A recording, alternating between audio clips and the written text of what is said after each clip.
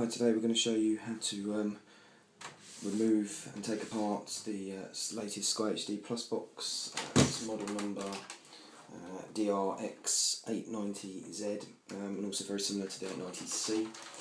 The reason why is so that we can then show you how to disable these buttons and stop them from working.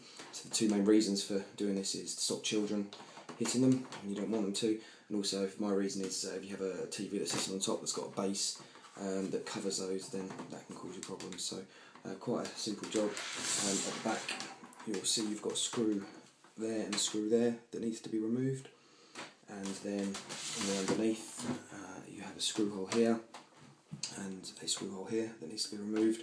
Once you've done that, you then need to remove the sides, and you'll have a little lever just here that you need to lift up on each side and then slide the panels off. Okay, on this C version you don't have those little levers at the top, they just literally slide out like that. Then the next step is this section here where we can lift up with our thumb, and then the whole unit should come apart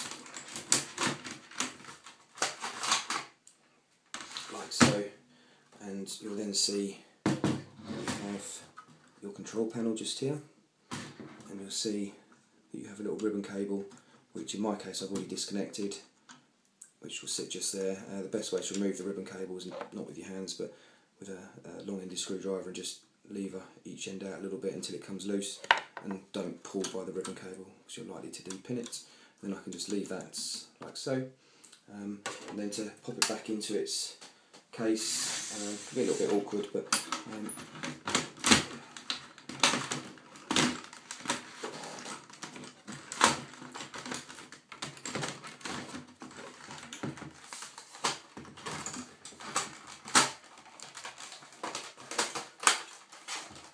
slides in like so.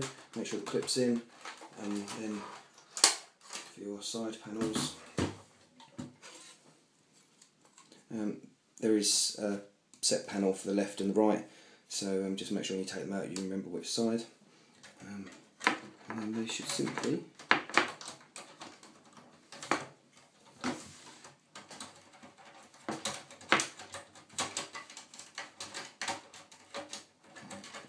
he says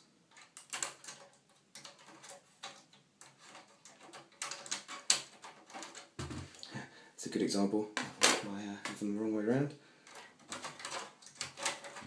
That's it, it slides in. The same on the other side. Okay, and there we go.